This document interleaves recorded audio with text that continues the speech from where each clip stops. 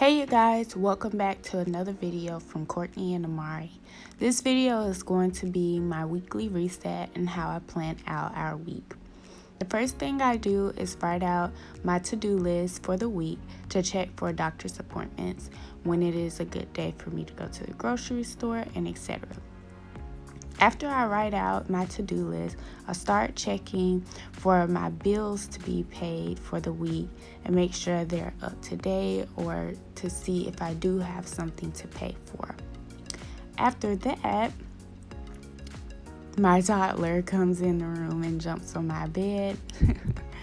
And that's something that she normally does, and it's her favorite thing to do. Also, after that, I write out my meal plan for the next week, and then I write out the grocery list after that, and then we're off to the grocery store.